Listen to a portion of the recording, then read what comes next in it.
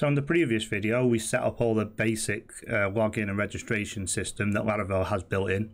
And now we're going to expand on top of that and add in roles. So each user can have multiple roles in this scenario. So what we're going to do is we're going to set up a roles table and then link that to the users table. So the first thing we want to do is create our roles table and create a model for it also. So to do this, we can do PHP artisan make :model role, and if we put -m on the end of that, that creates a migration for us. So let's just hit enter. And you see up here, it's created the roles migration for us.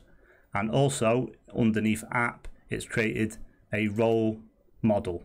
So now we need to link our users to a role. So to do this, we need to set up a belongs to many relationship on the user model to roles.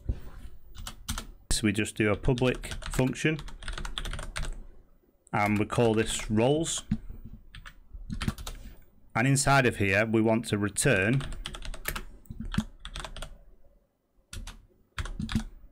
this model, and this model belongs to many app role. So what we're saying here is the user model belongs to many roles. So a user can have many roles. And now inside the role model, we need to do the reverse.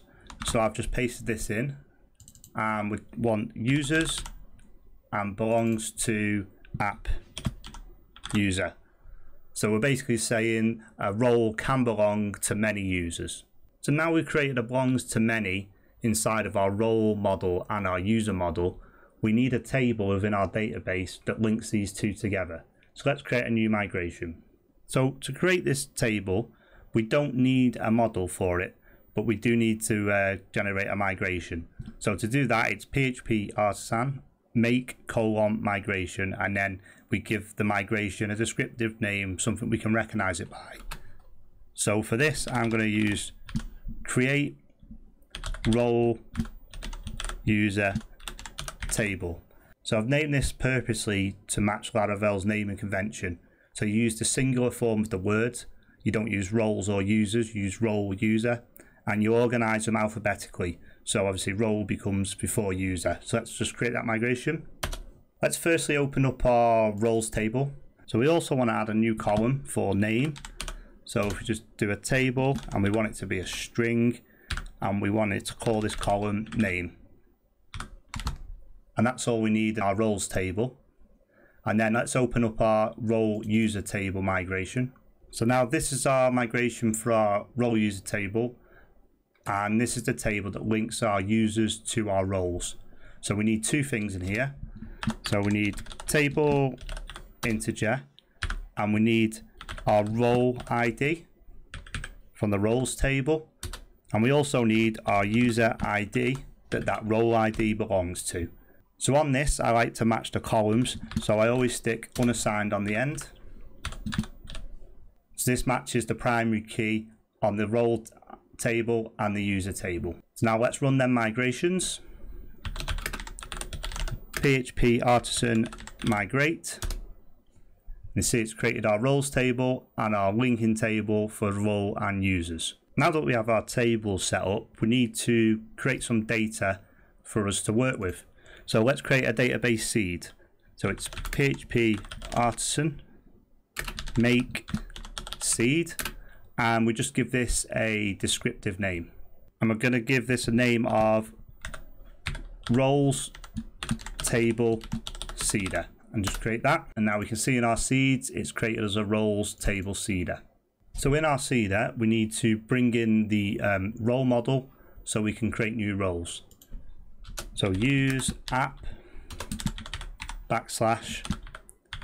/role. And then the first thing we want to do is truncate the table. So this deletes everything in the table every time the seed is run. So obviously we don't want to keep seeding the database and then all these roles being repeated over and over. So we can do role truncate, and then that deletes everything for us every time this seed is run. So now all that's left to do is just create some sample roles. So I'm just going to create a few roles for this. So all we do is role create and then pass it in a key value array of the column name and the data.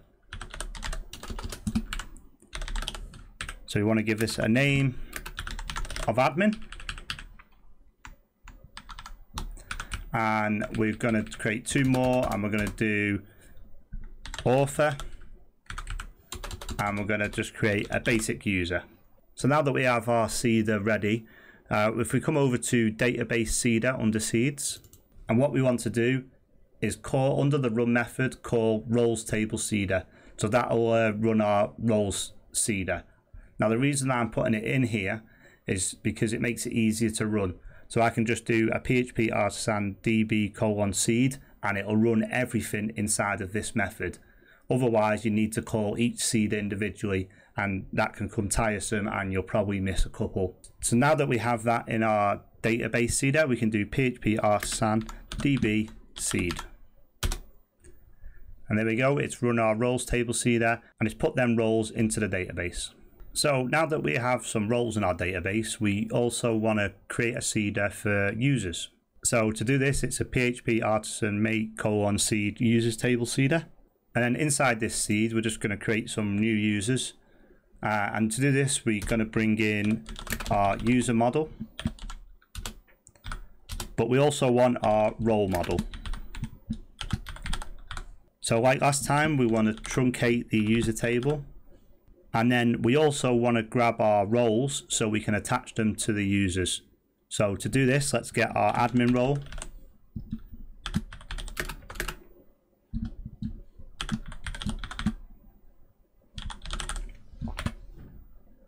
So we want to get our role where our name is equal to admin.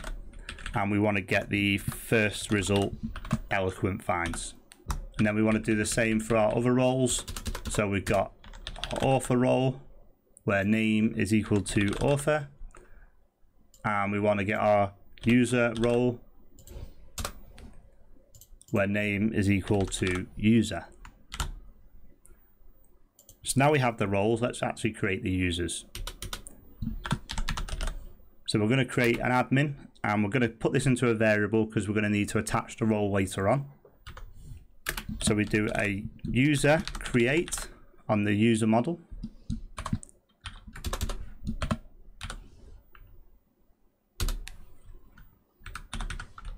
And then just like in the roles, we pass it a key value pair array. And we're going to give this user a name of admin. We're going to have an email of admin@admin.com. And you can fill in anything you like for these details. I'm just doing this for this demo. And we also need to give them a password. And Laravel stores passwords in bcrypt format. So we need to bcrypt this string. So bcrypt, and we're going to give the password of admin. So I'm just going to copy this down for the other two roles. So we want our author and user create, and we're just going to follow the same convention and just use author as the username.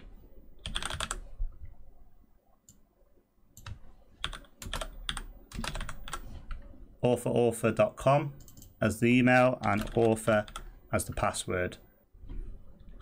And again, for just a generic low-level user, it's user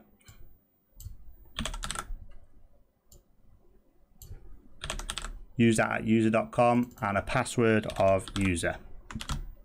So now this will create our users. We need to attach the role to the user. So to do this, we get our admin user that we just created up here, and we use our roles method that we put on the user model. So if you just head over to the user model, remember we created a roles method that has a belongs to many property for app role. So we call this method called attach, and we want to attach our admin role to this user. So let's pass in that. And now we just want to do the same for author and our user. So let's grab our author that we just created, and we're going to attach the author roles to it. And again, just grab this user that we created here, call the roles method, and we want to attach the user role. Now we just need to add this seeder into our database seeder, and we do this after the roles.